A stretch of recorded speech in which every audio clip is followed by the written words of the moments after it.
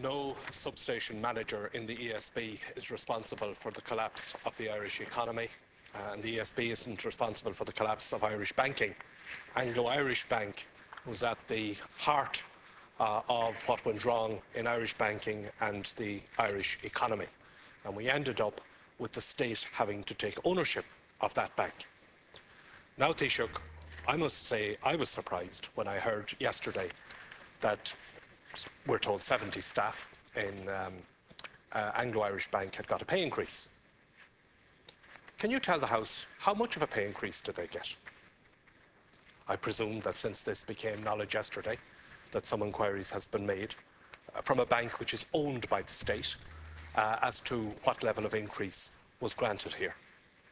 Secondly, is it not the case, if there was never a provision in the banking legislation, which there is and which allows you to take action on this, but if there never was, is there not policy, is there not government policy in relation to pay in what is called broadly the commercial state sector? And does that policy not apply now to Anglo-Irish Bank, the same presumably as it does to every other state body? So what is the government position in relation to the making of pay increases in Anglo-Irish Bank? Thirdly, we've been told that the results, financial results of Anglo-Irish Bank, their report for the period ending, 15-month period ending December 2009, that was expected, that report was expected beginning of March 2010. It hasn't yet been produced. Can you tell us, first of all, when it is going to be produced? And secondly, since the state owns the bank, can you tell us, at least in ballpark figures, what is the extent of the losses incurred by that bank for that 15-month period? There have been newspaper reports that this bank has lost 14 billion euro. We're told it's going to be the highest ever reported losses by an Irish company. Can you confirm that those are the extent of the losses? And if they are, or even remotely in that territory, can you try and explain how a company incurring 14,000 million of losses, or thereabouts, gives an increase in pay to its staff?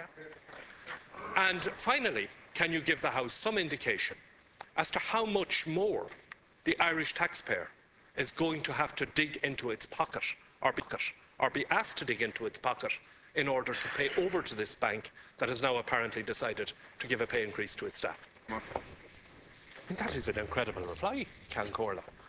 I mean, I asked for a few simple pieces of information. How much of the pay increases? How much losses has this bank made, even in ballpark terms? And how much more are we going to be asked to put into it? And the Taoiseach tells us we're going to be told this in due course. And he tells us that the matter of pay and what's going on in that bank is a matter for the management and the board, as if this was some perfectly functioning, prosperous, profitable company doing its business. Taoiseach, this is the zombie bank.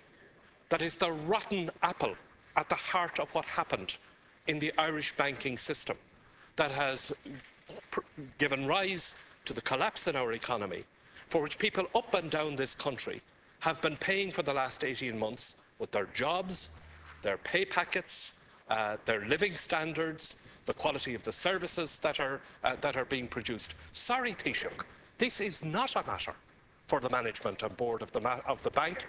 This is a matter for the government, because you own it.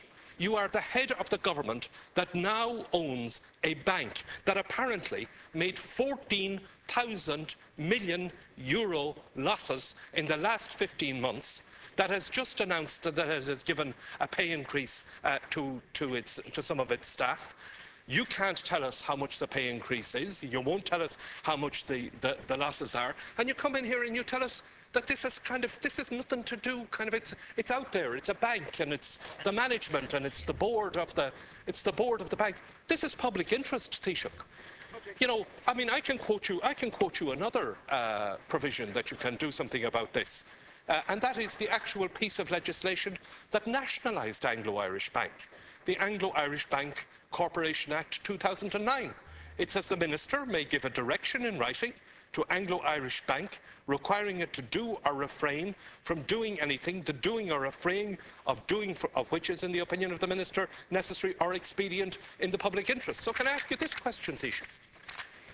Will you ask the Minister for Finance now today to give a direction to this bank to refrain from paying those increases until we find out officially how much this bank has lost in the last 15 months, until we find out how much more of the taxpayers' hard-earned money they're going to come back looking for, and at least until the matter can be considered in the normal way. It's very easy to say that it's a matter for the management and the board. The management and the board are not putting up the pony here. It's the taxpayer that's putting up the money for the losses, for the extra pay that's being paid over here. And I'm saying the bill, the act that allowed the nationalisation of Anglo-Irish Bank, gives the Minister for Finance the power to give a direction here. And I'm asking you directly now, will the Minister for Finance today give a direction to the bank not to proceed with those pay increases until, at very least, we find out what's the full story about this rotten bank and the extent to which the taxpayer is going to have to pony up for it?